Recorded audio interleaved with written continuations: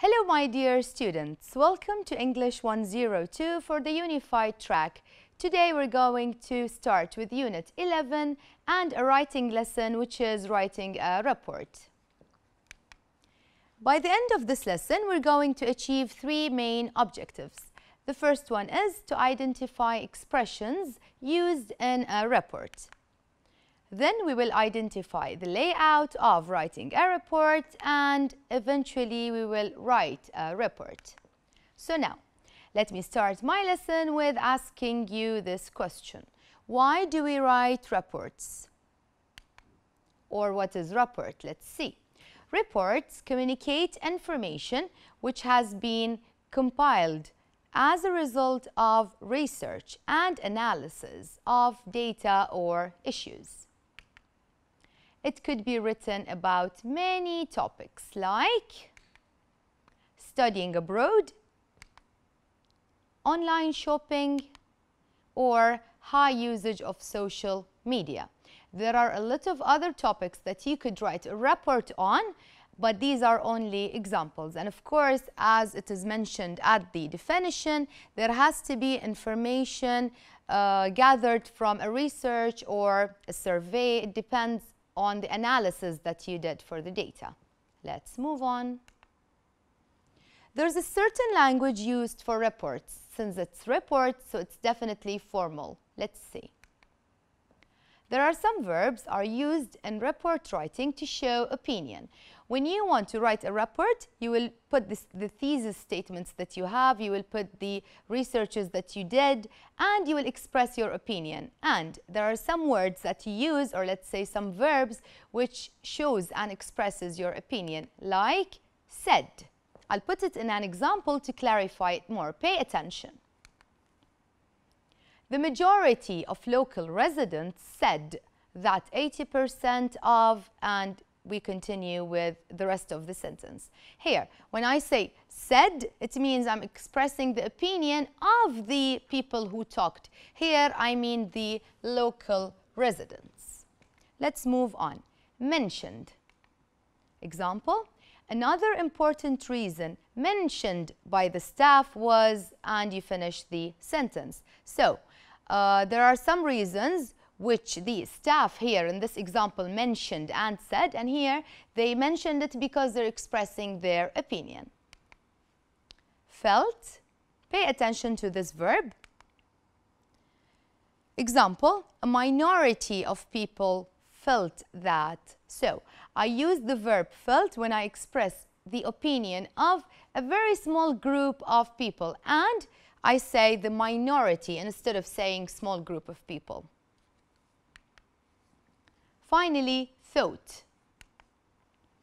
Here's an example. 96% of all residents thought that it will be a good idea that, and you finish the sentence. So, thought here again as showing and expressing the opinion of the people, and here it's the residents. Now, let me give you a very simple task about the language used for reports. Pay attention. You have 6 phrases and there are from A to F functions. The functions here are related to the phrases. I want you to read the phrase carefully and tell me what is the role or what's the function of this phrase, and then match from 1 to 6 to A to F. I'll give you a minute, try to do it, and we'll discuss the answers together. Go ahead.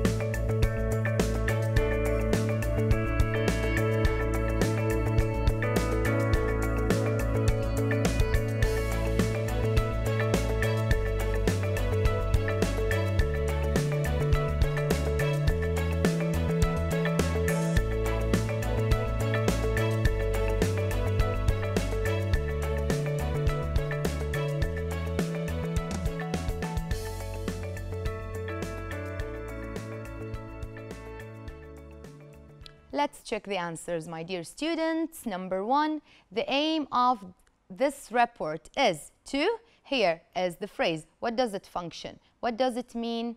It means see why the report was written. When I say the aim of this report, it means the purpose of this report. So yes, this is the function, the reason why is it written, as it is mentioned in C. So 1 goes with C. I hope you're getting the answers right. Let's go to number 2. The data was collected by, let's go to E. How the information was obtained. Was it obtained through a survey, through a research, through a questionnaire? It depends. So when I say the data was collected by, you have to tell me how was it obtained. Then, number 3, it goes with A. So when I say the majority, I mean the opinion of most people. Most people is explained by saying the majority. Pay attention, this is a very important phrase when writing a report. 4, the main reason was that, and here I am meaning F, why people has particular views. So the main reason means there is particular views by a certain group of people. Number 5, a minority felt that. It goes with B, which means the opinion of small number of people. Now here is contrasting with the word majority. Majority, minority. Majority is a big group of people, while minority is a small number of people. Again, I'm asking you to pay attention to this word because it's very common and it's really used in writing reports. Finally, when I say to sum up, it means D, a summary of the report. Whenever you want to finish the report, you have to give me a very simple summary or summarize the whole thing in 2 sentences. I hope you got the answers right. Now let's move to the second objective of today, which is the layout. Okay, now we start with the first paragraph in the report. Of course, it is the introduction.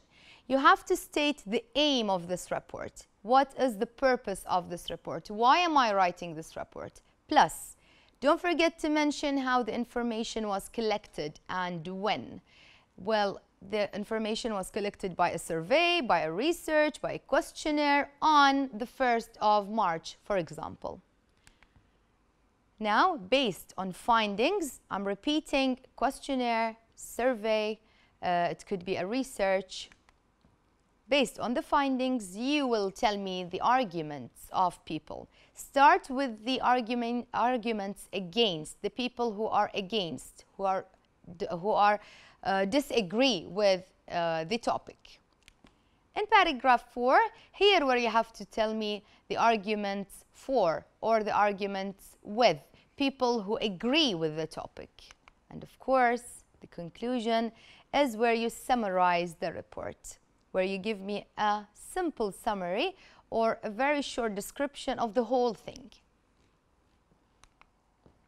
So, what is the chosen topic? This is the one. We're going to write a report together about the high usage of social media. And of course, this would be very interesting to you because I'm sure that all of the students, including all the people, actually use social media in a very high way. So let's see. Starting with the first part, which is the introduction. Pay attention. The aim of this report is to summarize the findings of a survey. So the finding here is a survey among teenagers on the high usage of social media applications. Follow this, my dear students. Here I'm talking about the purpose. Why am I writing this report and who is the targeted people? Our research group was asked to conduct the survey. The data was collected using questionnaires and interviews with 5,000 teenagers between 20th and 30th of April.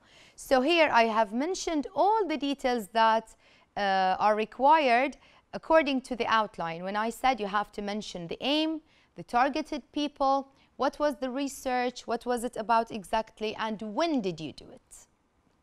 Let's go to the second paragraph. The majority of teenagers, pay attention, I am mentioning the phrase the majority because I'm talking about a big group of people, as I have said previously, which is 61% said. Remember when I told you use the phrase said or thought? Here we used said. They were against the high usage of social media applications. The main reason mentioned by 40% of the responses was that it distracts them from studying for their tests. Another important reason mentioned by 21% was that some of the teenagers tend to imitate some bloggers and consider them as role models. So here, what I have did here in this paragraph, I gave two opinions or two reasons why the teenagers are against the high usage of social media. Let's go on with the next paragraph, which should be arguments with or for. A minority of teenagers, 29%, pay attention, a minority means a small number of people. On the other hand, felt that the high usage of social media applications was a good idea because it has a great effect on them, as some educational applications have improved their language skills. So this is why they are for, or let's say they are with, the high usage of social media. Another reason. However, about 10% were undecided because they were neutral in their viewpoint. So they're not for, they're not against. They're only 10%. Let's go to the last part, part 3, which is the conclusion. To sum up, remember here where you need to give a summary. To sum up, social media is a window to a giant world, which has positive and negative aspects. As long as it's used properly, it will not be harmful to anyone. Here I'm expressing my own opinion. What do you think about the usage of social media? I'm saying that as long as it's used properly, it won't be harmful to anyone. So, we are done with the report, but before I finish, I'll give you a very simple task and I need you to do it at home. Write a report about any topic of your choice. Remember when I gave you some examples at the beginning? You can use them or you can write anything of your choice. If you need a proper structure rather than the ones that we have studied, you could refer back to your book, English 102, page 93. Don't forget, use expressions for writing a report. We come to the end of our lesson. Thank you so much for watching and I hope it was interesting for you. See you soon. Goodbye.